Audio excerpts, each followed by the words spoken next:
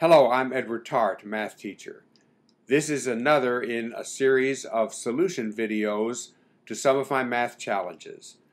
The math challenge for this solution video is my geometry logo challenge.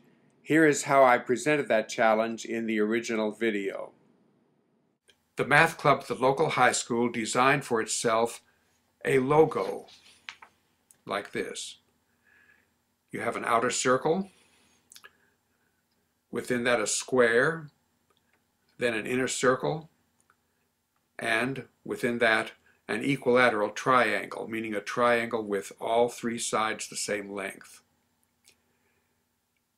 Suppose the diameter of the outer circle is exactly 18 centimeters. Your challenge is find the exact length of one side of the triangle. I know of more than one way to solve this challenge. Here's one solution. I have shown the diameter 18 of the outer circle diagonally in red. It is the hypotenuse of a right triangle with the other two sides being sides of the square. This is a special right triangle of geometry, an isosceles right triangle.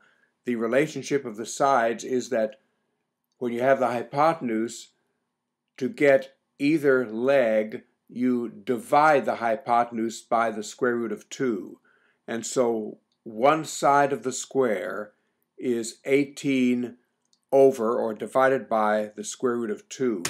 If you're not familiar with those relationships, you can work that out by the Pythagorean equation. Since both legs are the same, I call them both a. A squared plus a squared equals 18 squared. That's 2a squared equals 18 squared. Dividing both sides by 2, a squared equals 18 squared over 2. And taking the square root of both sides, a equals 18 divided by or over the square root of 2. Now that 18 divided by the square root of 2 is the diameter of the inner circle.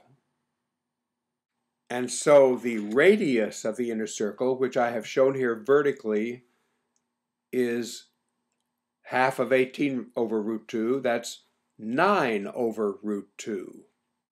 This vertical radius splits the top angle of the triangle in half.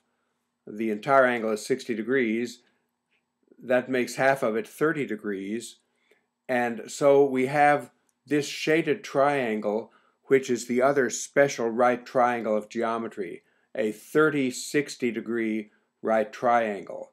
And the relationships of the sides there are, you take the hypotenuse and divide it by 2 to get the shorter leg, which is this, and so this shorter leg is 9 over 2 root 2.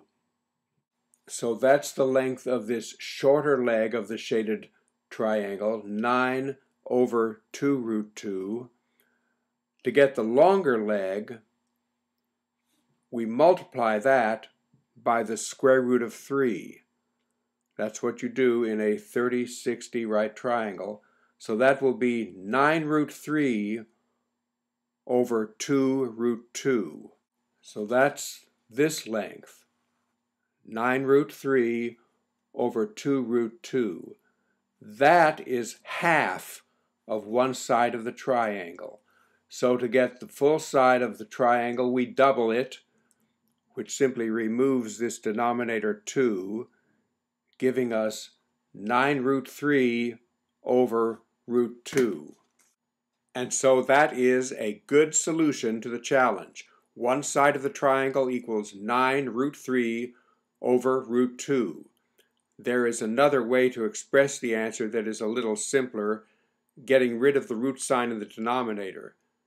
The way we do that is to multiply this fraction by 1, which does not change its value, but we write 1 in a special way, as the square root of 2 over the square root of 2. multiplying across the top and across the bottom gives this version of the solution, 9 root 6 divided by 2. This exact value could also be given as 4 5/10 times the square root of 6. So there you have my solution to my geometry logo challenge. Thank you for watching this solution video.